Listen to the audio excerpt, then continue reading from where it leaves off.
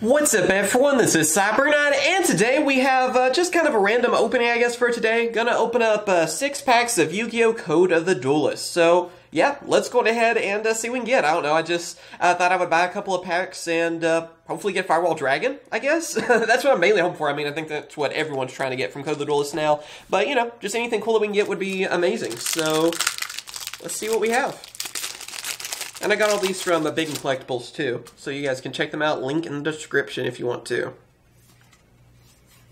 We got one FA cards, and starting off, we started with the secret rare. Man, for a second I thought it was Firewall Dragon when I saw that, but you know what? Very good start to the opening. And here's to the World Chalice Warrior. Dang, now that is the way to start an opening. It's been that way with a few of my opening videos lately. Like the first pack we opened up is really good, so that is awesome looking. Well, there we go. I think I actually have a playset of these now. And we have Goki Reef Scorpio.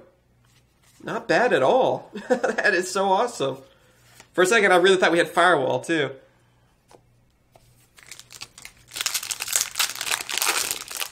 Alright, what else can we get now? Dang. I don't know if any of the packs are going to be as good as the first one. Well, next up we have Mrs. Radiant. So, another Link monster for us. Super rare, that's a good one, and Recall. At least we're getting a good Link monster, either way.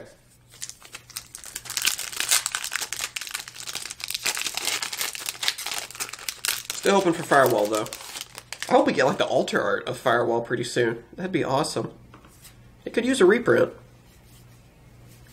Well, we have a Break Off Trap Hole. That's a pretty good trap card to get. And a Twilight Eraser.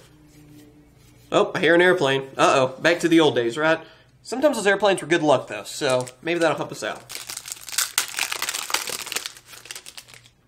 Keep testing out a different microphone setup, so I don't know if you guys can hear the airplanes or not. Hopefully not. I mean, because it's probably annoying to you guys. What we have? Another Break-Off Trap Hole, okay. And, man, a lot of traps, actually. Blind Obliteration as well.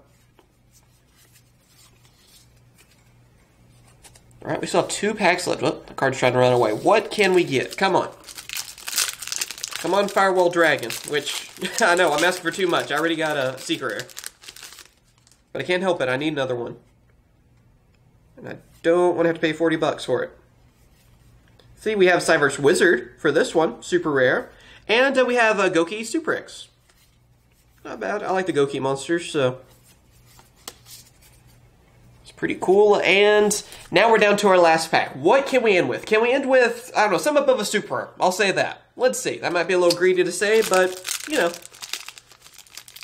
You gotta ask for, you know, the best cards you can get.